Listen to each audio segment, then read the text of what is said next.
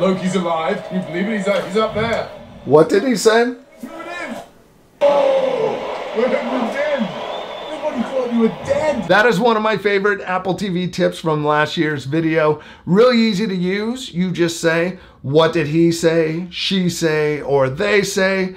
The Apple TV will hop back 15 seconds, turn on the subtitles, play that 15 seconds, and then turn them off. Now in this year's video, I'm gonna share with you 10 more Apple TV tips. Make sure to stay at the end. Tip number 10 is a great tip that involves AirPods. Now, if you wanna learn more about the current Apple TV lineup, I'll put links in the description along with that last year's 10 tips video so you can learn even more. Number 1 is creating users. Now this is a repeat from last year's list, but I do think it's an important one to get the best Apple TV experience. One of the best things, I have my Apple TV right here, one of the best things about using an Apple TV to me is the Up Next section. And the Up Next section keeps your shows organized across your apps. I have Disney Plus, Hulu, because well, some of them are Paramount Plus and Prime Video. It is great for keeping your shows organized. But if you have a whole family adding shows on here, it just keeps bumping the list down as you watch new things.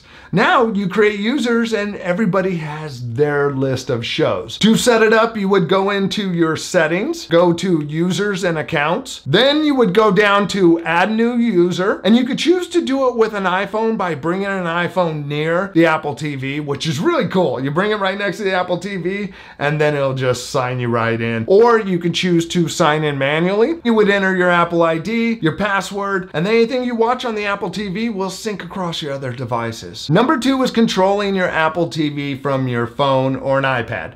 Depending on which device you're using, to access the control center, you're gonna swipe up from the bottom, or like this iPhone, from the upper right-hand corner. And then you should see an icon that looks like a remote. You pick which Apple TV you wanna control, such as my bedroom Apple TV or the one here in the office. You can also control your Apple TV from your watch. You open up the remote app, and then from there, you got your Apple TVs you can select. Here's the Office Apple TV. And then I have my navigation, so I can navigate around and then select. Number 3 is playing sound from other devices using the Apple TV and HomePods. In the past, you would hook up one of these, pair some HomePods to it, and you could only listen to sound coming from the Apple TV. But with the newest version, you have to have the newest version, it supports ARC, and that is Audio Return Channel. The way that works is on TVs, you typically find an ARC or an eARC HDMI port. What you would do is you would plug the Apple TV into that port. Anything plugged into the other HDMIs will pass sound to the Apple TV, which means you could hook up Blu-ray players, consoles, and other devices and utilize your HomePods for sound. This is really easy to set up. To initially pair a set of HomePods together, you would go into your video and audio settings, scroll down to audio output. Here you're gonna see I have an office pair of HomePod Minis and one full-size HomePod. Right now we're paired with the office HomePod Minis. To turn on the audio return channel, you go here, select it, and turn it on. It's gonna do a test. Then once it's connected, you could then play audio from your other sources. Number 4 is Up Next tips. The Up Next section is great. It's nice to be able to keep track of all your shows. Unfortunately, it doesn't work with some services such as YouTube TV and Netflix. Now the tip in the Up Next section, you can go to a show or a movie, do a long press, and that's gonna bring some additional options such as view details, which that's gonna take you and show you all the different episodes and seasons that are available of the show. You also have remove from Up Next. If you've already watched an episode, maybe on a different service, or you don't wanna watch that one, you can mark it as watched, or you can just remove something from the recently watched and not have it in the Up Next section. Now another tip in the Up Next section is maybe you don't wanna see the Up Next when you push the little home button on there. Instead, maybe you want it to go just to your apps right away. You could go into settings, remotes and devices, the TV button, and change it to home screen. Now you press the little TV button and it's gonna take you right to your apps. If you wanna see the Up Next section after changing this, you would click on the little TV app and it's gonna launch in there. Number 5 is Apple TV subscriptions. And I'm not talking about Apple TV Plus. I'm talking about third-party subscriptions that you can get through Apple TV. If you go under the TV app and the Watch Now section and scroll down, you will find My Channels. And under My Channels are the channels that I subscribe to. And then there are the more channels such as Stars, AMC, Epix. I subscribe to Paramount Plus. It is $9.99. If you go to their website, it is $9.99 for the commercial-free version. Same thing. But getting it through Apple TV, I get Showtime included. If you go to Showtime's website, it's $10.99 to get a subscription.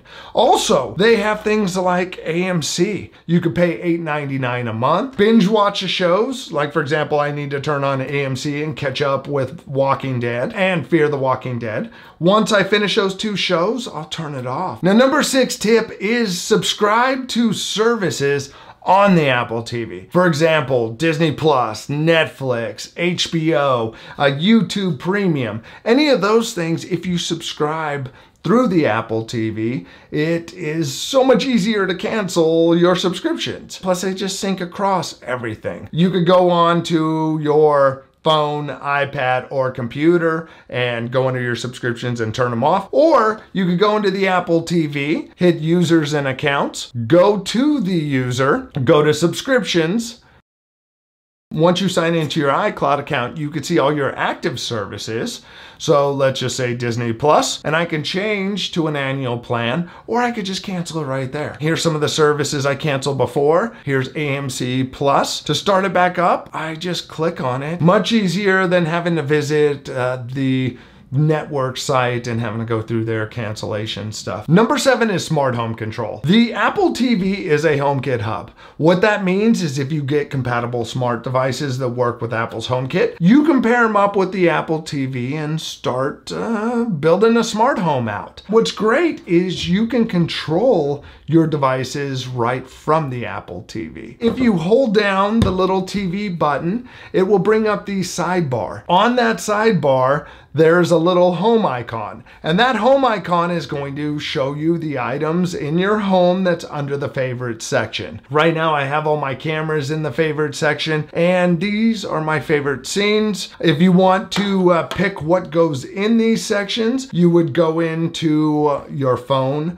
your iPad, or on your computer. Then you would launch the Home app. Under the Home section, there's all of your favorites. So if you want to add or remove something from your favorites, you would do a long press on it, go to the settings, and then toggle the switch to remove it or add it to your favorites. So if it's not in your favorites, go into the room, find the accessory, hit the little gear, and then flip the include in favorites section. Let's say I select my living room camera. I can bring it up. I can look at all my cameras at the same time with that icon. A great addition is if you click this little icon, it's going to show you all the lights that are in the room, and you can control them. It's great. Maybe you have a camera in the backyard. You want to flip on the light to see what set off the motion. Number 8 is using TV shortcuts. With Apple's Shortcuts app, you can write all kinds of automations that involve your Apple TV. One of the ones I like is a multiple choice shortcut that'll ask you what you want to watch. Here it is in use. Hey Siri, watch TV. Okay, Craig. Which one? Hulu, Netflix, or Disney Plus? Disney Plus. Done, Craig. And it opened up the remote app, it turned on the lighting, and launched right into where I want to be. If you look at the shortcut, the first thing it's doing is it's turning on my family room Apple TV, it's switching it to me, and then it's going through this menu, and you have Hulu, Netflix, and Disney Plus. When you do a menu, it breaks them up into other steps, and then you put things that happen within those steps. So when I go to Hulu, it opens up the app on the family room TV, and then it launches the living room lighting, which is just white light. But if we go to Netflix, it opens the Netflix app on the family room Apple TV, but then it sets the movie lighting to red. At the end of that menu, it turns the app on in the iPhone to control the Apple TV in the family room. If you don't know where the remote is, you use your voice to turn on your TV, and then the app is right there ready for you to use. I'll put a link in the description so you can download these shortcuts if you want, and then you can make some changes to them as you see fit. Number 9 is a gaming tip. You can play a lot of iOS and iPadOS games on your Apple TV, and there's a bunch of them that support controllers. What you would do is you would launch the App Store, go over to games, and you have the different games you can pay for. There is also the top free games. One of the games that I've owned for a long time and have had a blast playing is Asphalt 8. With Asphalt 8, I can take advantage of using a controller. If you want to pair a controller up to your Apple TV, you can use an Xbox or PlayStation controller. I did talk about that more in last year's tip video, so make sure to check that out in the description or stay to the end. It'll be there. If you look at this as I'm playing, it's a console-like game. It feels like I'm playing on a console with a controller, and it didn't cost me any more money since I already own the game for my iPhone. Number 10 is spatial audio support. Last fall, Apple added spatial audio support to the Apple TV 4Ks. If you're not familiar with spatial audio, I do have a video I'll put in the description that goes into a lot more depth on it. Basically, it is a virtual surround sound that locks the voices to the screen and uses head tracking between your supported AirPods and the Apple TV. That head tracking, it can determine where you are within the space, and with that, it will make a virtual surround sound that is really impressive. What is cool too is if you are wearing a set of AirPods and using this, if you turn your head, the sound will sound like it's still coming from the TV. If you walk out of the room, you will hear the sound getting left behind as you get further away. Spatial audio works with AirPods 3rd generation, AirPods Pro, and the AirPods Max. Now, if you want to try out spatial audio, put in the supported AirPods, and then when you do, go into the settings on your phone, go to Bluetooth, find those AirPods, click the eye next to it, and then you'll see your different options. One of them is spatial audio. Take a look at that. I started using my AirPods Pro and watching a lot more TV with them because there was just so much more detail. The sound was fuller. If it was an action movie, it sounded like things were all around. Really was great. So good that I ultimately got the AirPods Max. And this is like a home theater on your head. Now they're easy to use. Let's say you grab a set of AirPods, you put them in your ears, you're ready to go. What you're gonna see is this icon pops or this little alert saying Craig's AirPods Max are nearby. And then you click the little TV button and audio is gonna transfer right to the AirPods. When I'm done, I just take them off. Now sound's coming back out of the TV. Now, do you have any Apple TV tips you'd like to share? Let us know in the comment section. Next, make sure to check out the Apple tip video I did last year. There are some great tips in there that I didn't cover in this one, and you don't want to miss those. Thanks for watching. Bye.